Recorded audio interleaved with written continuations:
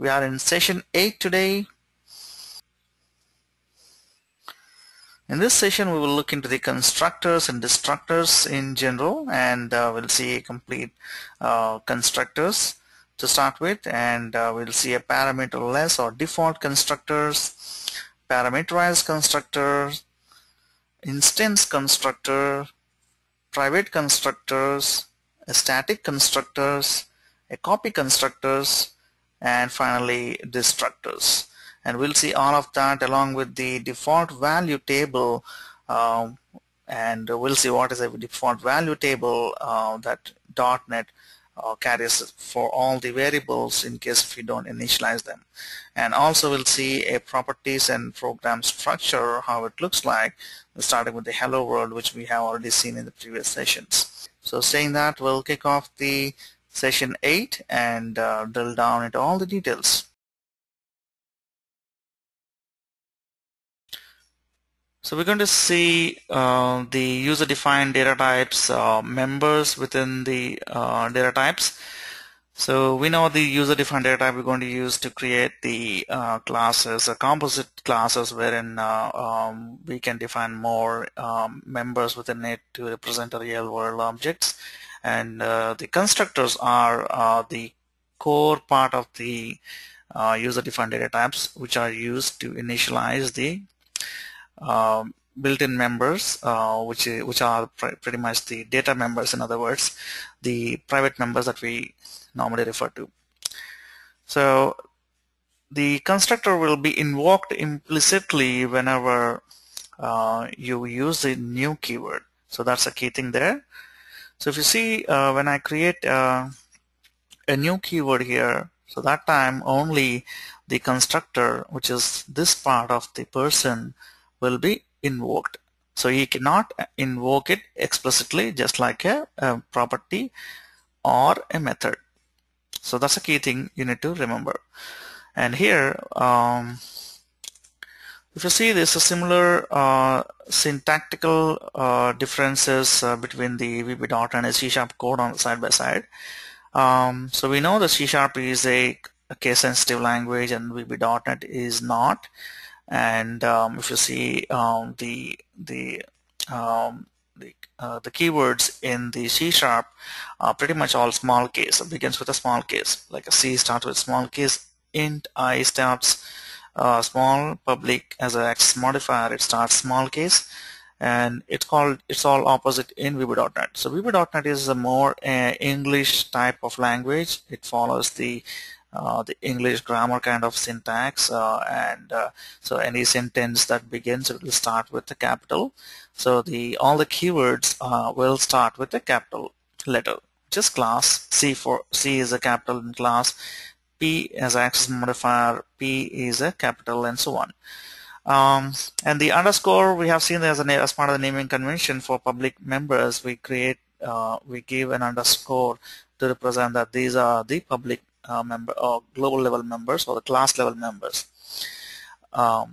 Okay, so the constructors part, we're using this constructor to initialize my local variables. In other words, my private members. And the default parameterless constructor is used implicitly by the program. You don't have to specify this in normal scenarios. We have seen that kind of examples in the previous sessions, that without even creating a constructor, it will still work, because by default .NET provides a default constructor for all the classes, and also the structures. The structures also will have a default constructor, but it will not let you create a default constructor explicitly. Okay, so that we have seen in the previous session. So in this case, we are assigning a value for local variables, and we are making use of it. And so the default parameterless constructor, if you do not provide constructor, C# or the .NET in general will create one by default. And if you don't create, what will happen to these members? If you don't create a default constructor, there is a default set of values for each data type that we have discussed in the .NET. So the compiler will assign the respective default values. We'll see the list of default values in the next slide. So till for now, we'll have a quick demo on the constructor.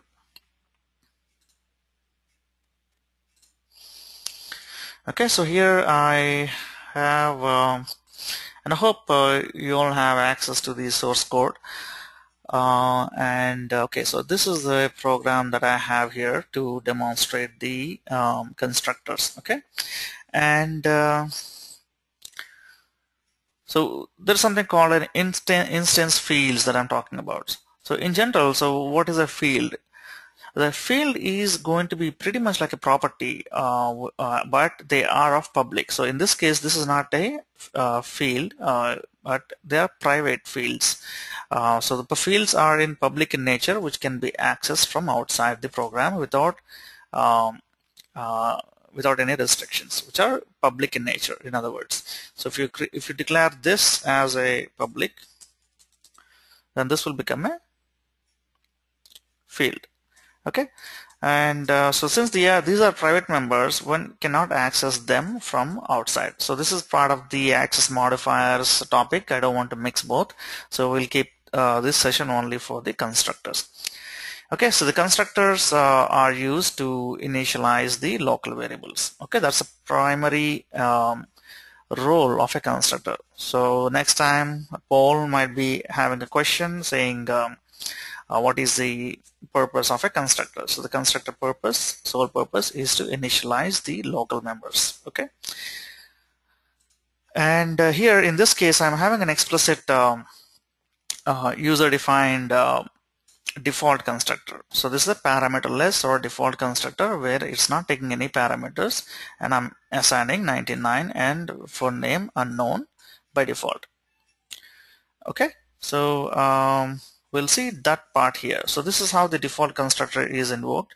First of all, you need to create an instance of it, and then access the respective properties. So we have seen these properties in the last session. So properties, in our view, we will see there are a couple of more details about the properties, and finally we are showing the values in the properties. So till now I will take this code away.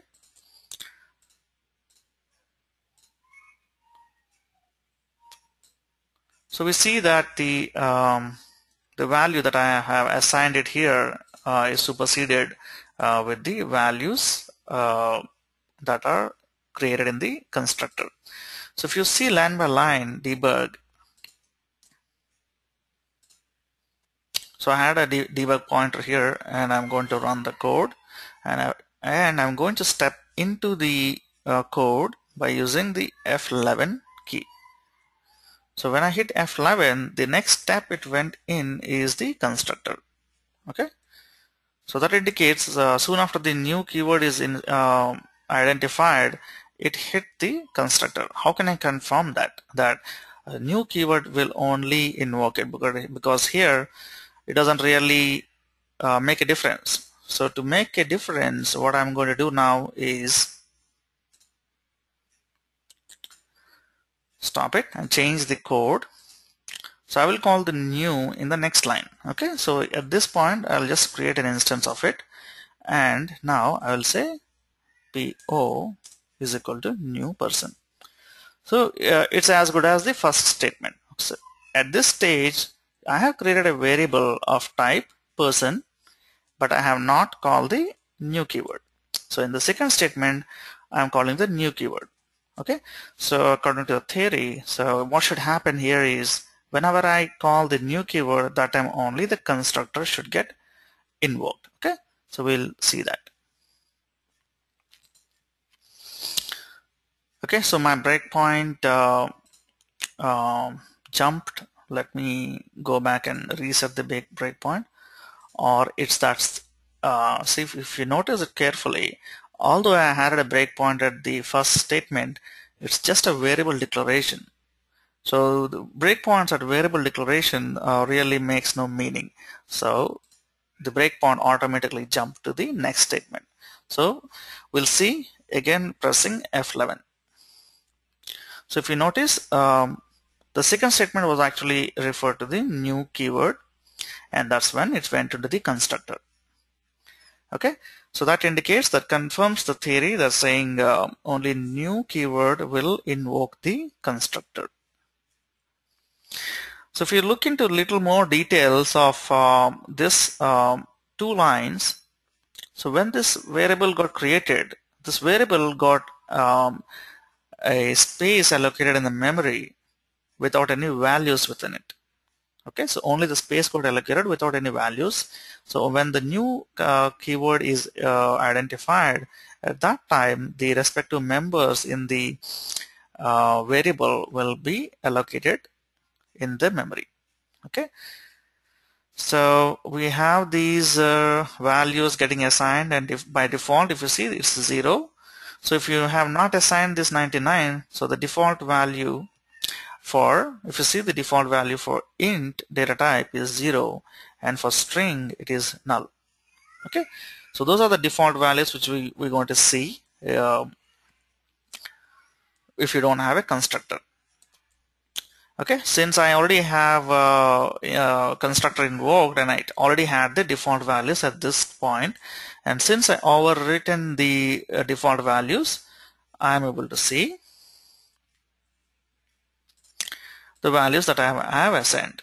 Okay, I'll take this off and I comment out my explicit assignments and roll back the line to make it again a simple line of code. And let's see. So in this case, I should be getting the default values, which is 99 and unknown. So these are the values that are initialized by the constructor. Okay, and which is making use of the default constructor. Okay, that ends the demo for the first point. So wherein we have a default constructor used to initialize the local variables, and it will be invoked only by the new operator or new keyword. If you carefully compare the code block in VB.NET, it doesn't have any member by name person. So the constructor in VB.NET is created using a new keyword itself. If you see, so that's the new keyword that you use to create instance of the class, and the same new keyword you use to define the constructor. So it is a more, if you compare to VB.NET versus C# language, so C# has a little bit of disconnects. If you see, there is the code doesn't say anything about new, but it when you use it as part of the usage perspective, it really tied up the new to this method. So it's little disconnected there. So that's VB.NET is more user-friendly language. So it is more intuitive than C# as a programmer perspective.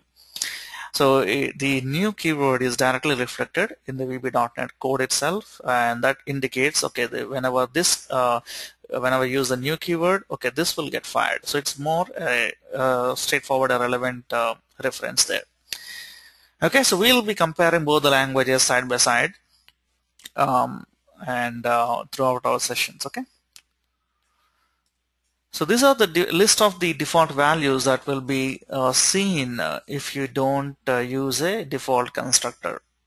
Okay, so the default constructors, if you don't specify, then if you see bool in C# or boolean in VB.NET, will have a false by default, and similarly byte will have 0, char has a new line character or is a \0.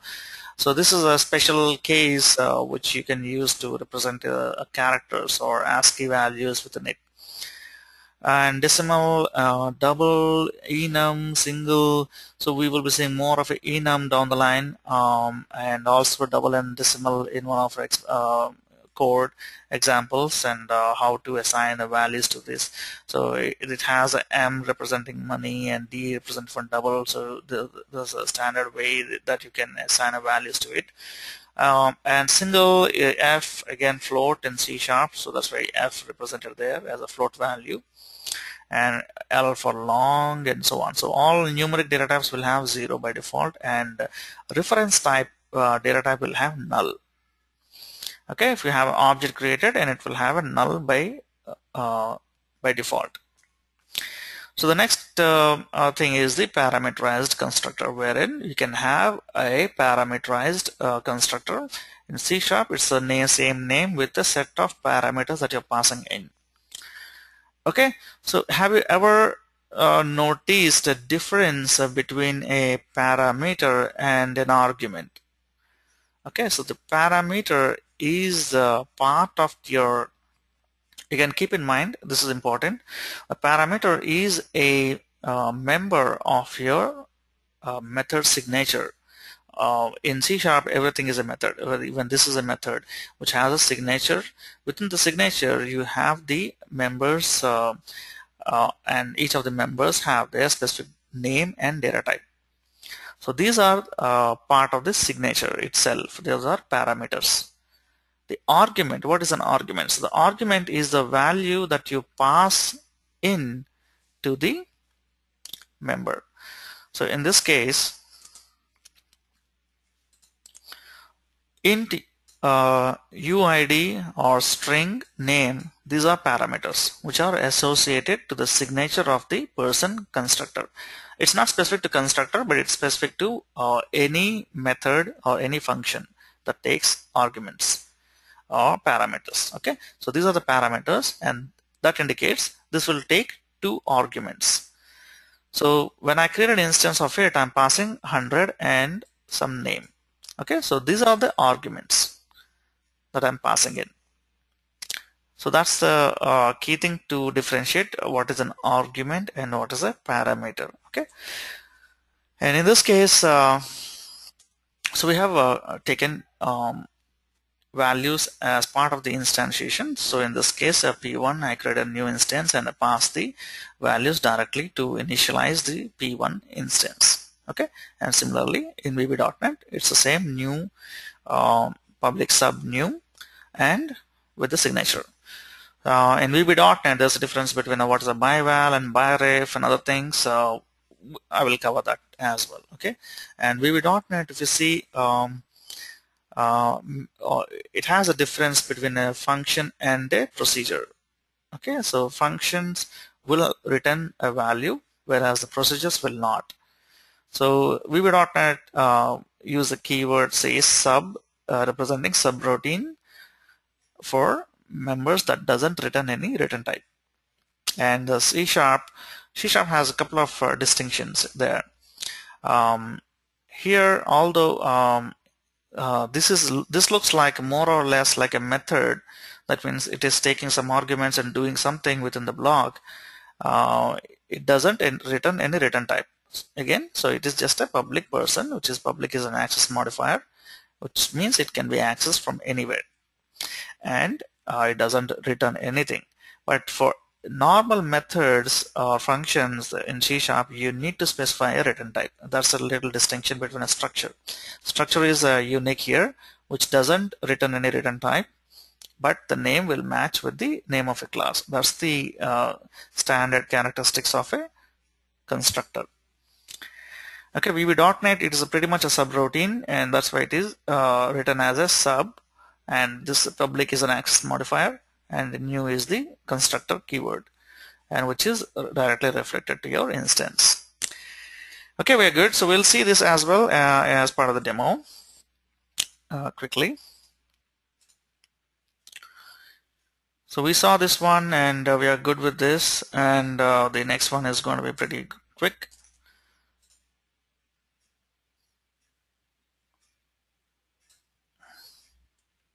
So I wanted to actually have this line on top of this.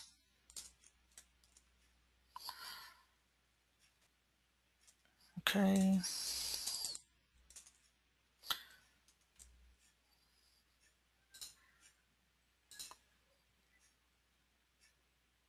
So this is what using the parameterized constructor, wherein I'm passing 100 and some name here. Okay. And the signature of the parameterized constructor is here. It's pretty much getting the value from the parameters and initializing the local variables. Okay, and we'll see more of why we are doing this way in when we talk about the object-oriented programming. Okay, like having a local variable and exposing them using or initializing them using a constructor, and also exposing them as a properties. We will see more of why aspects of that in object-oriented programming. Okay. So I want you to familiarize with all these basic concepts before we get into the object-oriented programming or access modifiers. That's the reason I just streamlined these in order. Okay, so we have this value passed in as part of the constructor, which is parameterized constructor. We saw the value. So pretty straightforward. Nothing to worry about that, and nothing so complicated about it. And that's how we're going to use it. We're done. And instance constructors, the next one. So what is an instance constructor? So what we did so far is nothing but an instance constructor. So you will see a difference why this keyword. Okay, so if you remember, I have been keep on saying instance, right? So in this case, P0 is an instance, or it's also called as an object of type person. Okay, and similarly in C#, P0, it's the same concept. It's not specific to a language. So P0 is referred to as an instance of type person, or you can also call P0 is an object of type person. So if you remember, person is a user-defined data type. Okay, keep in mind that's a type. And in this case, why it is specifically said as an instance? Because so far what we did is nothing but an instance constructor. So what does an instance constructor do? It actually initializes the instance members of the class. Okay, so there is something called a static member as well. Okay, so that makes it more specific. So in general, in the previous slide, we have seen just a normal constructor. We didn't say anything specific. So this is nothing but an instance, because these variables are going to be part of the instantiated object. Okay, so whenever you create a new use a new keyword and the respective constructor got invoked, is nothing but it actually initialized the local variables. And these local variables are normal types, which are instance types, which are available as part of the instance. Okay, there is something called some special type of members which can be disconnected completely from this instance, or they can be available without an instance. Okay, so those are static types. So in this case, we are good. So whatever we have seen so far is an instance type, because the instance means they are part of the instance. Okay, it's P1. P1 is the instance. So we'll see what's the difference. So the difference will be more clear when we talk about the statics. So statics are a very special case of data types, or it's a keyword that makes the members very special. How special they are? So whenever the compiler looks at the static keyword in C# and shared in VB.NET, so shared is a synonym for static in VB.NET, and if you see, static is a synonym for VB.NET. So static in C# is equal to shared in VB.NET. Okay, if you see the real-time English word of a shared, okay, people are sharing things. Okay, so what does it mean, sharing? So it means that whenever these values are instantiated or created instance of it, whenever the compiler starts loading this class, it will actually first look for any static members within the class.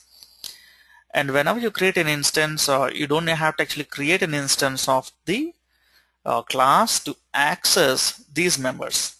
So what it means that these are not tied up to the instance of the class. So in other words, we'll see how you can actually have a static. In this case, we have a static constructor. So that means this static constructor has nothing to do with the instance of the person. We'll see what exactly. So this is a example of the same program having some of the static members. Okay. So in this case, I have a timestamp. Okay. So and also a number of instances. Before we get into more of the details, let us see how it is different from the instance members. Okay. I have to take this away.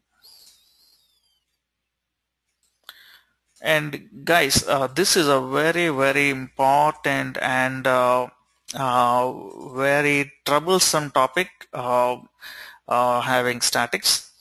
Statics are very useful in many cases, and also they are the trouble creators also. So you need to be very sure when you're using a static members in your class. So please be attentive in this topic. So in this case, if you see, this class has a static member which are exposed using a static, in this case, number of instances. Okay, number of instances are exposed using a static member, or public static, and these are private static. Okay, that's again access modifier is added on top of it. You can actually have a public static also, which makes them more of fields that can be assigned from directly. So the static members will have only one and only one copy in the memory.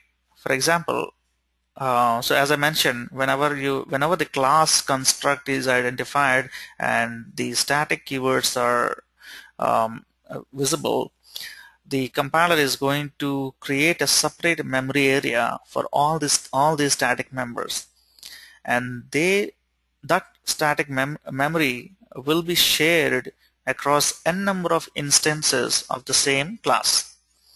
Okay, what it means is, so if I have 10 instances of person static, so it will have 10 different copies of the instance members. Okay, if you see unique ID will be unique again for the respective instance. The instance is nothing but your PO.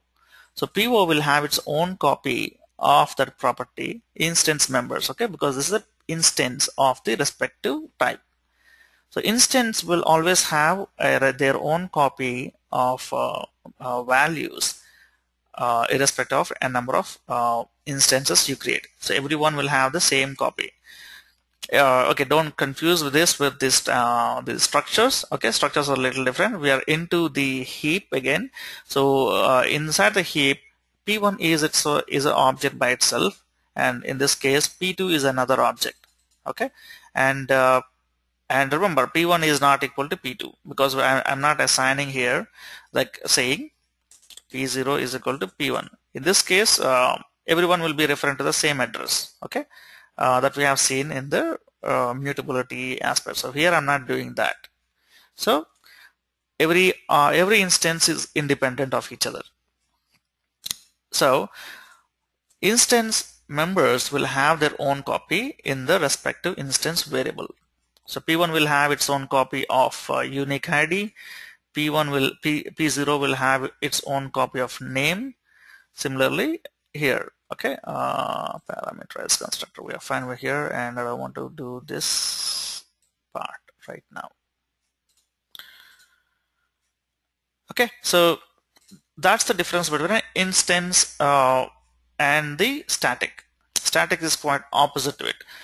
So if you remember carefully, I did not give you an overview of what does the static means. We have been seeing the static keyword from the very beginning of the hello world application. So what does the static mean in the static void main? So this is the time for us to see more of a static. Okay, so if you see this main is an entry point for your program, so that indicates that this should be available for your compiler to access it without creating an instance of the class. So that's the reason this needs to be a static. Okay, what will happen if I make it public, or remove it completely and make it public? Okay, let's see what will happen. I will compile this. It doesn't accept it. Okay, so what it says, the exe does not contain a static main method suitable for an entry point. Okay, so remember, so the entry point need to be a static. And also remember that this main block will have only one copy in the memory. So this is the main block that is going to be an entry point for your program, and the program, whenever you run, it's going to run in its own process area, and it will have the main as a static. So that means the main method is in a static memory area. That means it is shared across n number of instances of this program. Okay, so down the line, if I create, if we say app domain, right, the app domain, when I create, so app domain, you can have multiple, each instance of this program into the respective app domain, and app domain, all of the app domains will have the same, the main method, which is static. So again, so coming back to the instance versus static members. So instance members will have their own copy. So in this case, I will again give you one more example to really make sure that you got it. Okay. So in this case, I have, okay, I will say something called, we already have 2, I'll make it 3. Okay. And 3, 3, and 3. And this is 3. Okay. And I also have P1 here. So all of these are actually having a person static. So here P1 is having 100 here, and also here also 100. So I'll make it a different number here. I'll say 300, and here it is 200, and say some other name. What name I can take? Okay, I'll take one of the name here, and 200 is the one, Sushant. And okay, so we're good. So we have 3 instances here, P0, P3, and P1. Okay, 3 instances have their own copy of value here. But for static, they will all have the same memory or same value shared across any number of instances. So saying that, I can actually track how many instances this class got created by using a number of instances.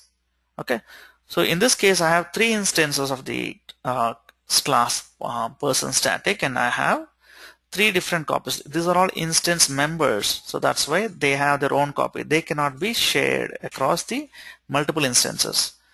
So whereas the static members can be shared across multiple instances. In this case, I'm demonstrating with having a number of instances as a local variable, and also the timestamp of first instance. Okay, so static members can be used because static members, if you have a static method, in this case we have static constructor. So I'll quickly go to the static constructor.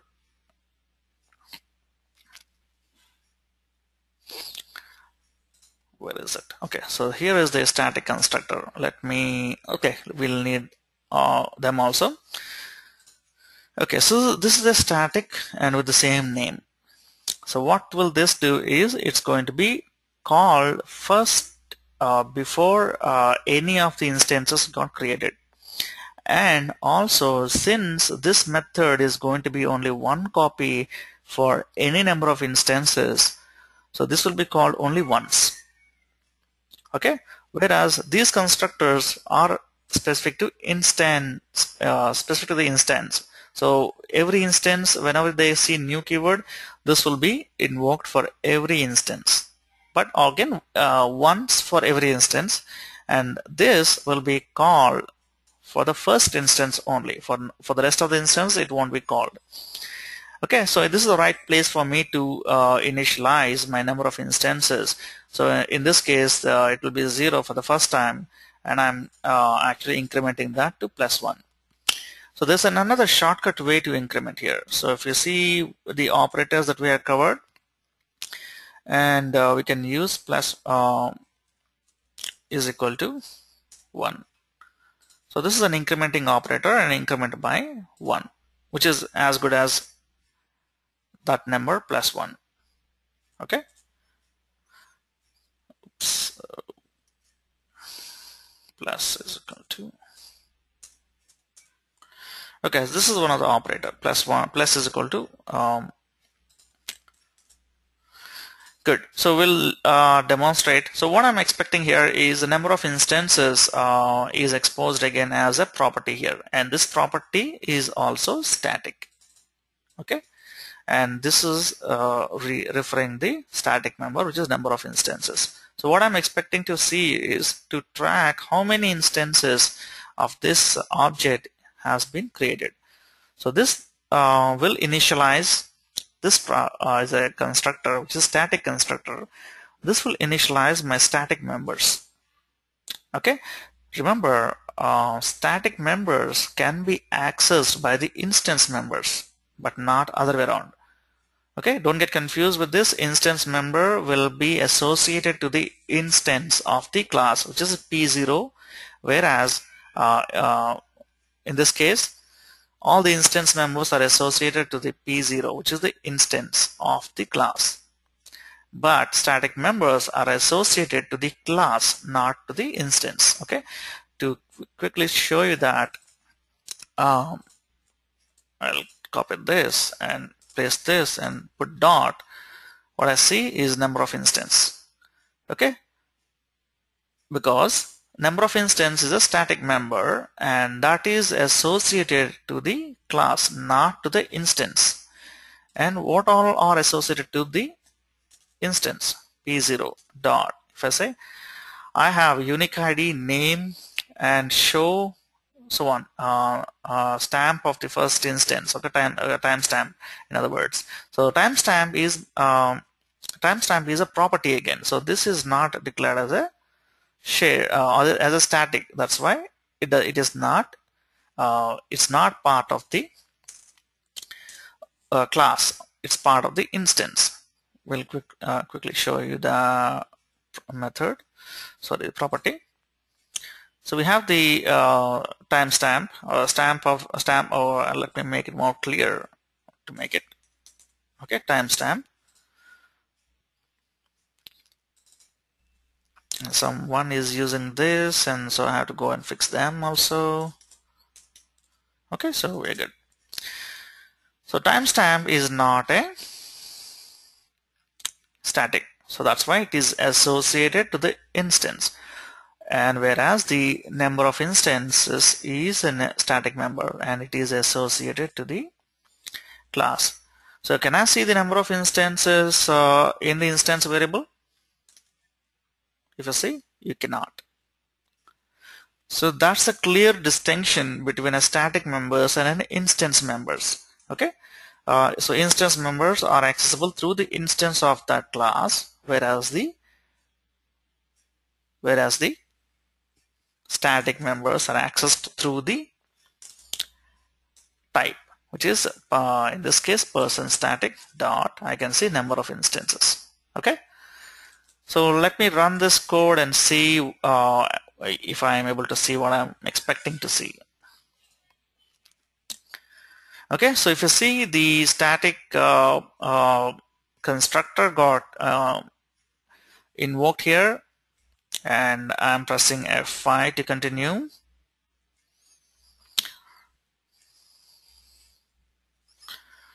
And we got the code. So if you remember, if you see that when I hit F5, because I have 3 separate instances, it didn't stop here again. So it got continued because this will be called only once for the number of instances. And also if you see the number of instances, or this view is not good enough. So I'm going to increase the width to 100 and height to 50.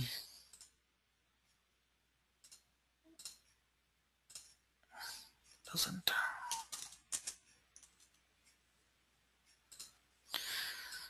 Okay.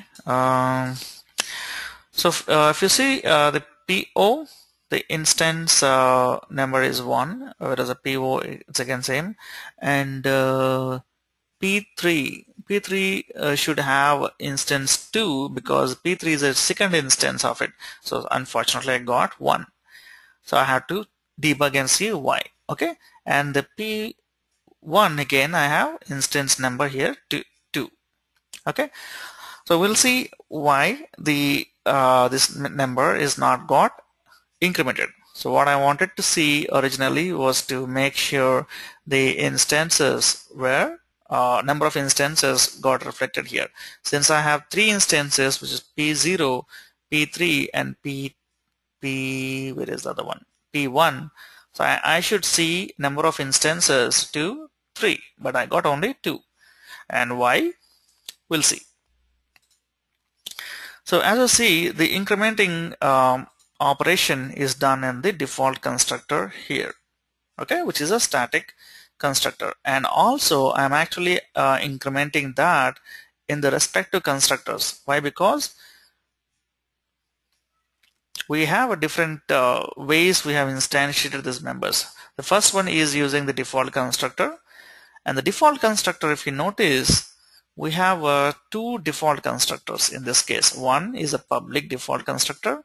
In this case, we are not actually incrementing the number, okay, and we have a static default constructor. In this case, we are actually incrementing the number. So what happened here is when this got instantiated, we'll see in action rather than theory. Okay, so I'll add a breakpoint here or here. That's better. So this is a default constructor, and also we'll have a breakpoint to the first line here and start it. So I'm getting into F11, which is getting into the code. So the first, although we have two default constructors, it hit the first one, which is a static one. Okay, and let us see what will happen next. I'm hitting F11, sorry, F10 to next line, and if you see the next immediately, it is also calling the instance constructor, which is initializing the local variables with the default values. Okay, and we passed that stage, and it got that particular instance got hit, and the next is again creating the instance of P3 using the same default constructor. I'm not passing any parameters here. Okay, so what will happen in this case? I'm hitting F11 to get in. Notice that it's not gone to the static constructor in this case. Okay, it's gone directly to the instance constructor. So that's the reason the plus the number of instances did not got incremented, because I was doing the incremental operation only in the static constructor. So this indicates that the static members will be invoked only for the first instance. That means this method is available at the global for the accessing any number of instances. So what this helps you to do is, if you have any routine that you want to run for the first instance of your class and remaining all other instances need not do it, so then the static constructor is a good way to do it. Okay, and also you can have a static methods which you can access without creating an instance of the class. So when will that be useful? So that will be useful when you want to, if you remember the original definition of saying that all the features or all the members or all the methods or everything is available as part of an object in base class library. So in .NET, pretty much everything need to be part of a class. Okay, including, if you see, if you notice it carefully, including my first program, even if it is static void main, is a class. Okay, and also if you see the Visual Basic, even my first module, it's a module is a different thing. Let's go not go there.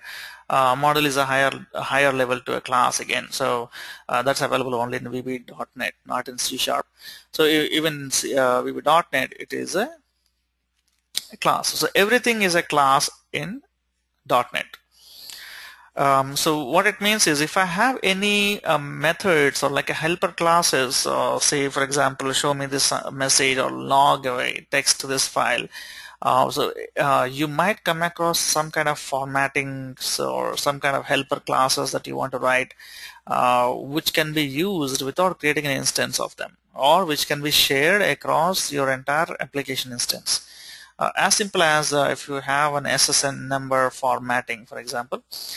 The SSN number has a format like 3-digit number hyphen 3-digit number hyphen 4-digit, so on. So for example, or even a phone, if you say phone number has a specific formatting, right? So if you want to provide such kind of logic as a shared members, so that people can make you, the program or your entire project can make use of those methods without creating an instance of it. In those cases, you can make those members as static. So saying that, what I did here is the same thing. So in this case, I wanted to access the number of instances that are being created without creating an instance of it. And how did I access it? So let me go ahead and go to the show method. So this is the place where I'm actually writing it.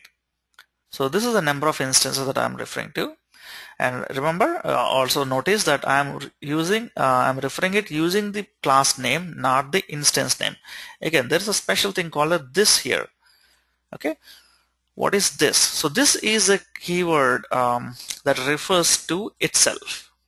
So we are inside the person static block, and if you're referring to the instance, the current instance, you use this keyword. So this keyword refers to the current instance within the code, within the class.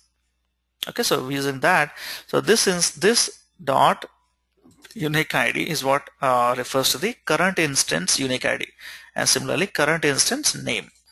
And this is, since this is static, so I'm referring to using the name of the member, a static member. So that's how I'm getting the value there out. Okay, so that's the hope that is clear, not too confusing. Please make sure that this gets into your brain and never get confused with it. Statics are all shared in VB.NET. It is shared, and C# it is static, and static members are available without creating instance of the class, which can be accessed using the class name. And instance members can be accessed only with their instance. Okay, like the P1, you have to create an instance of it to access them. Okay, that's the key difference. And also, why it is dangerous or not recommended to use in most of the cases. It's not that it's not recommended to use. It is that it's a best practice to make sure that you use static only when you really need it. Okay, so because that memory is shared, and if by chance if someone updates it, so that reflects everywhere. So it's the same thing, it's the same concept like a reference variables, reference instance of a reference variable, reference data type referring to one another, in which case both are referring to the same address. So that's again a key thing to remember, because the respective changes wherever you do, they will reflect to both the variables. And for static, it's a similar thing, but static is part of the class itself, and static is going to be having one copy for all its instances. Hope that is clear. If you have any questions or doubts on that area, let me know. Yep, so let's go back to the static. So we are good. And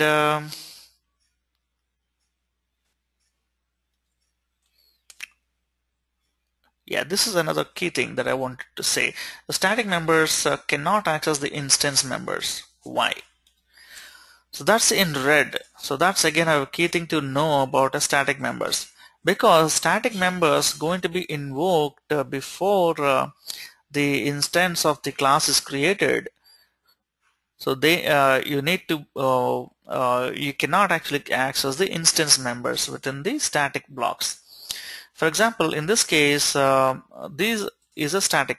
This is a static, and I can able to access them from a static constructor, right? So if I try to refer to this dot, the compiler itself is not even helping me to go there. So in other words, I don't want to access it this way. What I'll do is I'll access it this way. Okay, and try to assign a value to an instance member, which is 1 here. If you see, a unique ID is an instance member, and it straight away says an object reference is required for a non-static field, method, or property. Okay, a unique ID is a instance type, instance data member, whereas we are trying to access it within a static method or a static constructor. So this is not allowed, because the static is going to be invoked prior the instance is created. So you cannot access it in the static members. So that's a very important thing you need to remember. And guys, this is a 100% a sure shot question in interviews. And I might cover this also in one of our question polls as well. Okay, so this is a very important topic to keep in mind. Make sure you understand it. Okay, and private constructors. So this is a very another very good topic to discuss. Private constructors, or what's the use of them? So private constructors are very powerful in implementing certain patterns. Hope you have not heard the keyword. Also, if you have heard the keyword, there are certain best practices which are delivered as a patterns, and the patterns are pretty much a solution to a problem in the software domain. I will be covering the software design patterns in the advanced .NET um, in the curriculum. But for now, so since we have got introduced to the private constructors, the private constructors will enforce the users not to create the instance of the class. So how you restrict people using the new keyword and creating instance, like in this case, if you see, in this case, if you see, we're trying to create an instance of the person, but your compiler makes it not possible. You cannot create an instance of it using a new keyword if you have a private constructor. Okay, this is how you can restrict people creating instance of it. When will you do this? So you can do this in a similar situation wherein when I have a static members with a init, and this need to be having only one and only one instance. So in the earlier discussion, we can actually have a static class which will ensure that no matter how many instances you create, you will still have only one copy in the memory. Okay, if you make a class as a static, or similarly to if you have a method as a static, no matter how many instances you create of that class, you'll have only one copy created in the memory, which will be shared across all the instances. Okay, what specialty about private is, private will restrict you to creating a number of instances. In the first place, it will not allow you to create any instance. Okay, so using this feature, what you can do is you can expose a public member which will create an instance of it and internally maintains only one copy to ensure that you have only one copy created. So instead of static way, so static way is a little different. Although technically you will have only one copy created in the memory, users can actually create any number of instances here and there. So that's again a wrong way that you're allowing people to make use of it. So having a class defined as a static is not that best way to do it. A private constructor is the best way to restrict people creating instances of your class. And exposing a method saying a create instance of it will allow you to have a handle on what you need to do to if there is any prerequisites that you need to perform before creating instance or before closing an instance or so on. So you will have only one entry point uh, wherein you can control people to creating instance of your class. So it is more within your scope to handle it rather than having a static class which is wide open. Okay, so that's the overview of a private constructor. So we can actually have a quick demo also of this. If I go to the, okay, let me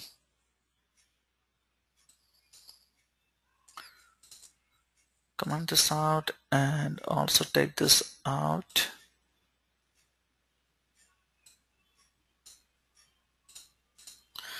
Okay, let me go back to this where I have, okay.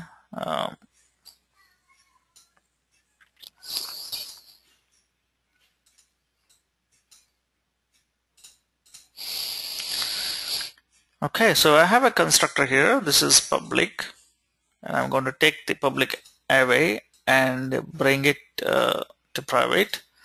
So it's pretty much nothing but the access modifier of the constructor is changed to private. Okay, so that's the only difference here, and my code breaks.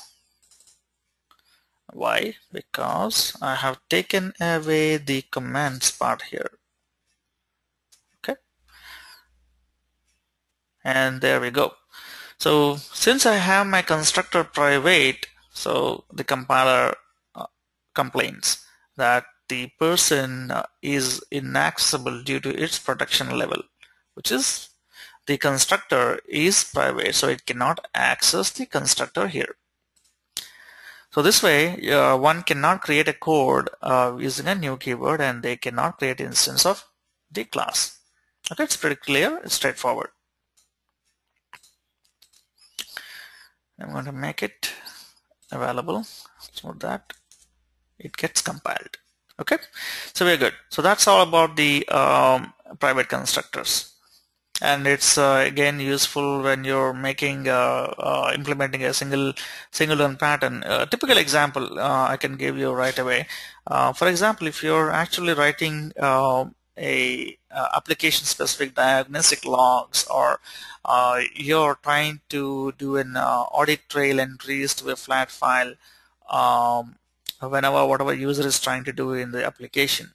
So user says, suppose he edited some fields on the application form and hit submitted or updated it or deleted a record, and you want to maintain an audit trail or all the user actions, so whatever he's performing in a flat file. So no matter how many users are accessing that application, you still want to maintain one flat file for all the user log. So for that kind of implementation, what you do is you're going to have a class which writes to the log file and make sure that instance of this class is created only one instance, because that instance is need to be shared across all the instances of the application. In those cases, because your flat file is going to be only one flat file, you need to make sure that only one person writes to it and logs it. Otherwise, if multiple threads try to write to the same flat file, it's going to break, because when one of the flat file or one of the thread is trying to write to the flat file, and at the same time another thread comes into play, and both will have conflicts. So one will be succeeded and the other one will be failed, because it will be in read-only mode or locked by the previous thread. So in those cases, it's ideal to have a class implemented with a private constructor so that people don't create multiple instances of it, and only one instance is created for the entire application use. Okay, that's a typical example of making use of a singleton pattern using of course, the private constructor. Okay, next interesting topic is the copy constructor. So the copy constructors are little uh, different, or it's a pretty much same. It uses the same principle behind the constructor, which is initializing the local variables. But the copy constructors can be used to copy the values of a previous instance. For example, you have a P0. In this case, I have a P1 and P2. So what I'm going to do is I'm going to create P2 using the values that P1 has. So in this case, I can make use of a copy constructor so that the constructor will actually copy the values from P1, in this case P1, to P2. Okay, so this is completely different from assigning P1 is equal to P2. So that way also you can actually copy the values, but that will be copying the reference, not the values. Okay, make sure that's a big difference between copying the values and copying the reference. Since P1 and P2 are both a reference types, when I say P1 is equal to P2, it will go to the class reference type behavior of a mutation. So both will be mutable. So if whenever I change P2 value, it will be also reflected in P1. We don't want that to happen, but I want to create a copy of P1 into P2 using a copy constructor. How is that possible? Technically, it is not possible in C# because C# doesn't support a copy constructor, which is natively available in the other object-oriented programs like C++ or C.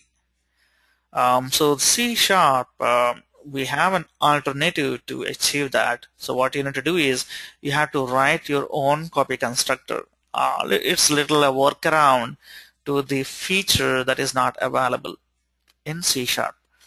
Okay, so how we're going to do is I'm going to have a constructor, of course, taking a person as a parameter. So if you see, this is a constructor for the person, and it is taking its own type as an argument. Okay, so when I'm creating an instance of it, so what I'm doing is I'm taking the values of the person that I'm getting in another instance and taking its value and copying it to the local instance. So this is just a workaround. So in this case, what I'm happening is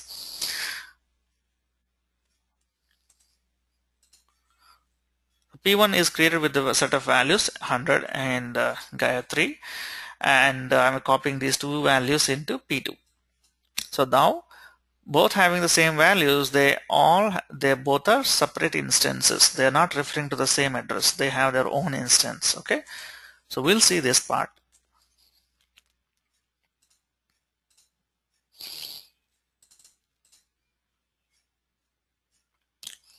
Okay, so we're good with that. So this is the copy constructor we have, and it's taking a parameter of type person. So the person is the self itself, right? It is the class itself. So it's taking instance of that, and from that it is reading the values and initializing it. So I'm going to take this off, which is the default constructor, and the final one is the copy constructor. So what I'm doing here, I also need the previous instance. Okay, I need both of them because I'm passing P1 as an input to P2 and creating an instance of it. And if you see, both are having values, same values, because P2 is created from the values given in P1. Okay, let's see if this is mutation happening here. Okay, let me try to modify P2 values and see if that is getting changed.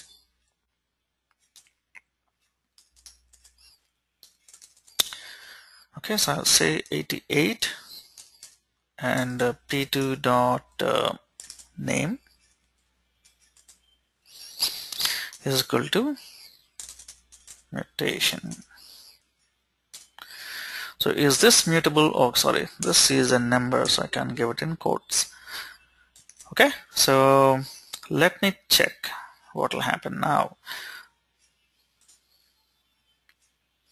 So if you see, P1 has its own copy and P2 has its own copy. So this is not, this is a copy of the values, but not the copy of the reference. So what will happen if I say P1 is equal to P2?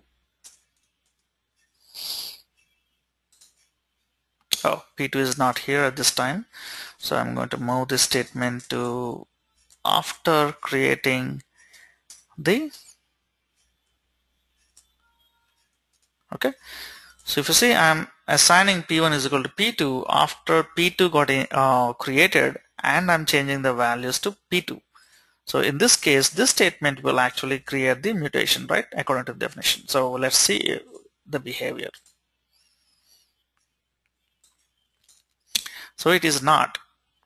So it's a completely different between a copy constructor and the mutation, the basic behavior, because we are actually copying the values using the constructor, not referring both. So that is completely different from what we have here. So don't confuse between them. So copy constructor we can use to create copies of the instance variables without sharing the reference. Okay.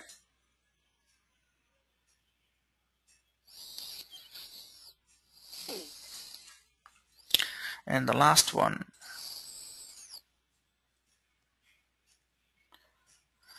The last one here is the destructors. So we have seen what are the destructors. So it's like a opposite to a constructor. And destructors, especially, we have discussed in a lengthy topic when we talked about the garbage collection. So if you refresh your memory on the garbage collection, whenever you implement a destructor, in other words, the finalizer here. So this is a C# way of creating a destructor, which followed by a tile symbol and the name of the class. In VB.NET, it is a protected. If you see, this is another access modifiers got introduced here, which we will see more of these access modifiers in the next session. And this is called a finalizer. If you remember the finalizer, we have a finalization active list and finalization ready list created by the mark and sweep algorithm. And whenever you implement the finalizer or the destructor, these objects are likely to survive two GC runs. So the first GC run will mark the objects that have the finalizer block and add them. So all the objects that are created with the finalizer will be added to the finalization active list. And when sweep cleans them up, it's going to move the these references to the finalization ready list. And once the sweep is done, it's going to call the finalizer thread, and finalizer will start calling the finalization of each of the blocks, and then the next GC run it will clean it up from the memory completely. So it's going to need two GC runs to clean up whenever you implement a finalizer. So it is not recommended to keep write a finalizer or destructor, but you might need to do it for very rare special scenarios. But still you can avoid using the finalizer completely by using a disposable pattern. Okay. And so destructors will be again similar to a constructor. You cannot explicitly call them. They will be implicitly invoked by the compiler or the runtime.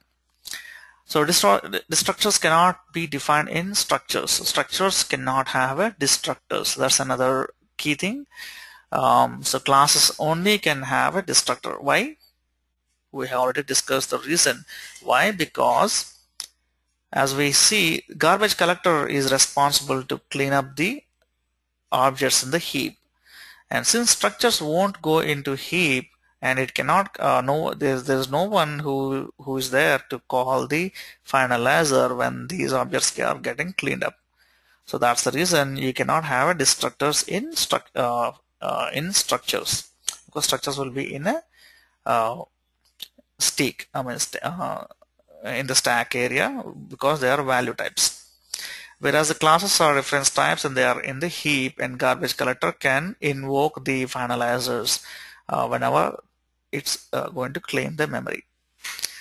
Okay. A class can only have one destructor again. So just unlike constructors, you can have multiple constructors with variable parameters. You cannot have like that in the destructors, because the reason is again same, because the finalizer is going to be invoked by the garbage collector, and it can invoke only one, because it will not have the values to pass in at the time of claiming the memory. So it can have only a default destructor. Okay, and destructors cannot be called, as I discussed right now, and destructor does not take modifiers or have parameters. So they cannot have parameters, or even they cannot have a modifiers. So protected is a special case in VB.NET, whereas C# there is no modifier here. So but VB.NET carries a modifier called protected. And why? What is the significance of protector? We'll see when we discuss about the access modifiers. Okay, and we'll have a quick demo of this too. And as a side effect, you might have already seen the destructor getting fired at this part.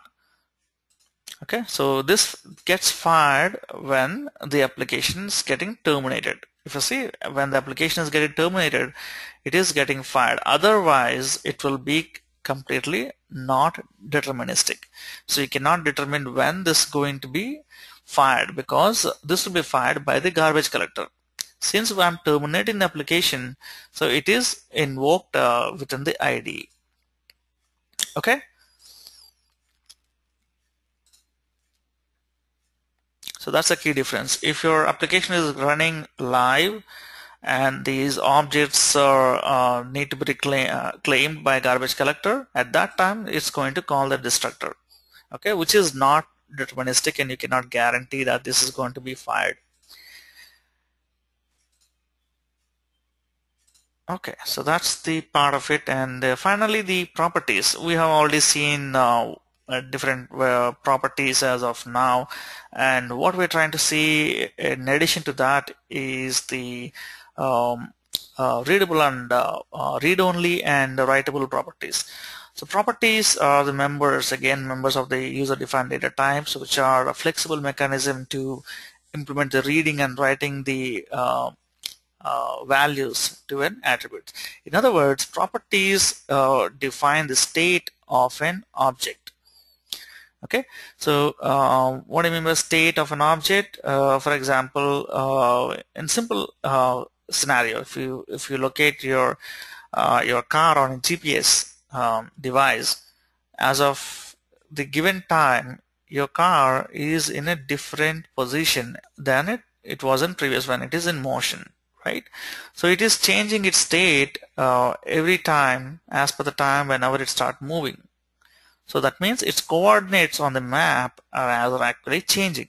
So that means the state of the car or your object, the moving object, is actually changing. So that state is defined with the properties. So at a given point, the coordinates of the moving object is at 1 and 10 on the x and y axis, and at a given time it moved to 50 to 60. So there is a change in the values that indicates the state of the object has changed. And similarly, in the examples that we have seen, the unique ID is changed or a name of the person has changed, so the state of the object has changed. So in general, properties represent the state of an object. And the methods we have seen show. A show is an action item. It's a verb, in other words, in English literature. So verb means an action item. So the action items will define the behavior of an object. Okay, so we'll see that perspective of a class when we talk about the object-oriented programming. Okay, so for now, the properties here, we can actually have different types of properties. Their behavior will change based on the access modifier again, and in this case we have simply have a public properties which can be accessed by anyone who can create instance of it. Again, these are all instance members. Okay, whenever you see an instance members, make sure that keep it clear in your mind that they are associated to the instantiated variable. In this case, if you see the time period t is equal to new, so t is a instance variable of type time period, or t is an object of type time period. So t dot hours, that means hours is a member of the instantiated variable. So this is not a static, so this is not a shared one. So this has a copy of its own for every t. Okay. Okay, let's see how we do a read-only properties and writable properties. We have already seen one of these examples, so we'll make use of the same examples. I'm going to take away the destructor for now. Okay, and I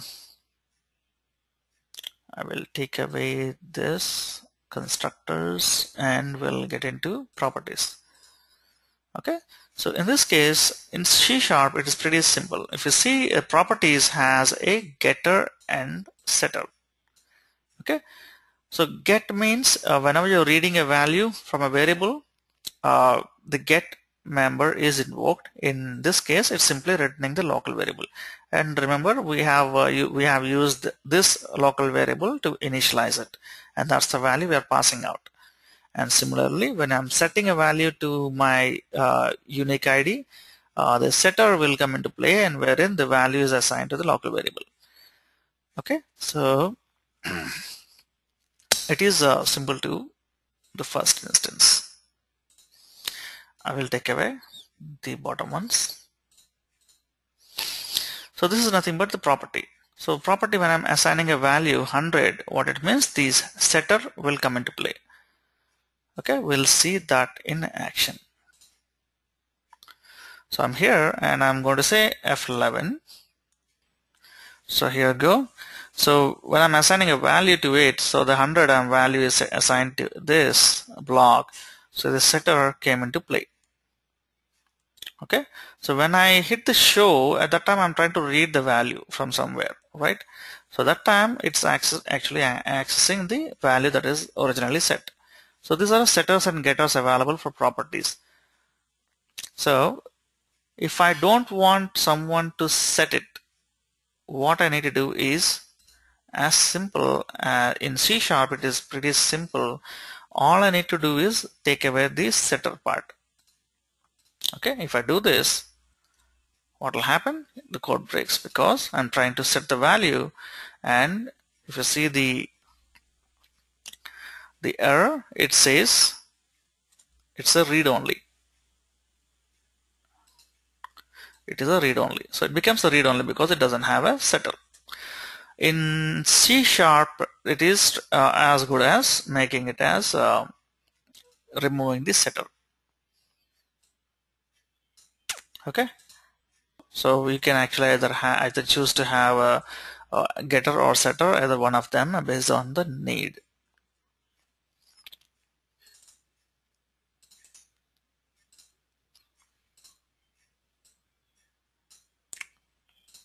Okay, so did we talk about the bookmarks in the previous sessions? Because if I have my code is increasing, so I can actually add a bookmark here. If you see this is called a toggle bookmark. I think I discussed this topic. I can actually add one here, and at a given time I've gone to somewhere else here, and I will add another bookmark here. So it is just same like you're in a book where you add a bookmark there and you refer to that page. So how I can jump from that code to this code block. This will be helpful for programming, for debugging, or writing codes referring to anything. So you can have a bookmark from span across multiple pages also. That's a tip. Okay, and in VB.NET, let's see what is in VB.NET. So VB.NET, it's again, it's the same property. You see that there's a property keyword in VB.NET, and there is no such property keyword in C#. Okay, so you have a local variable, and there's a property keyword here which is not available in C#. So C# there's no property keyword. It simply says public double get and set. Okay, and whereas here you have a get and end get and set and end. So and there's a keyword called property. Okay, and in VB.NET, how can I make it read only?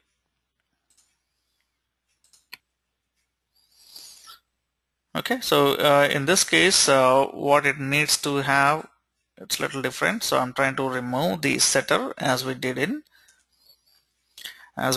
C#. So the compiler complains. What it says: property without a read-only or write-only specifier must provide both the get and set. If you see, there is a completely different in VB.NET. So if I just remove the getter, it indicates that you're trying to write a read-only member. So what it expects you to specify it explicitly.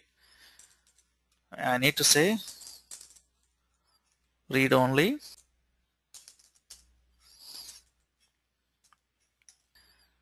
So there is no property keyword. So that's my typo.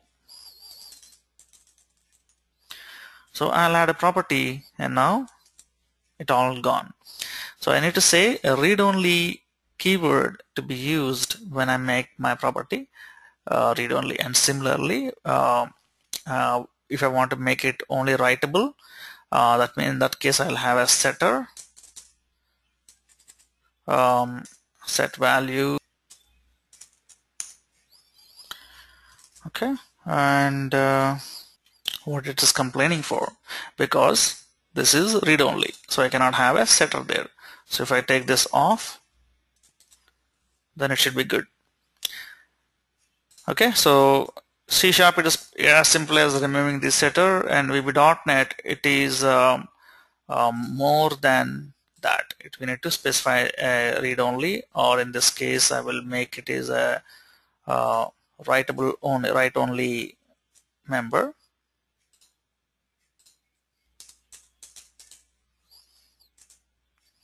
Okay, so you can have property name is write-only.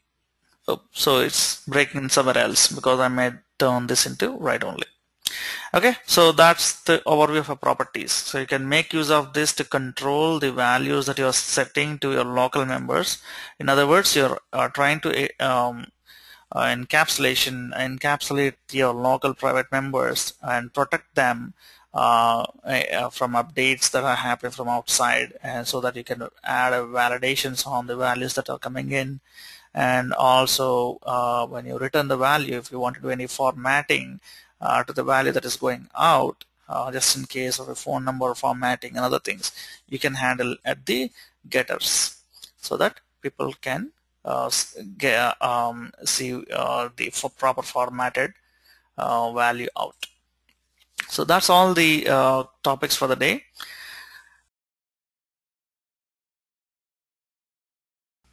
So in this session 8, we did walk through complete list of constructors. To start with, the constructors overview, the default value tables. If you don't initialize any data types with a given value, what is the default value associated to each of them, we did see. And also we did see what's the parameterized constructor. We did see what is an instance constructor, static constructors, private constructors, copy constructors, all with a very good example codes. And finally with the destructors, in other words, the finalization or finalizer implementation in C#. and also we did see the properties overview. And with that, we wind up session 8, and we'll look into the next topics in the next subsequent session.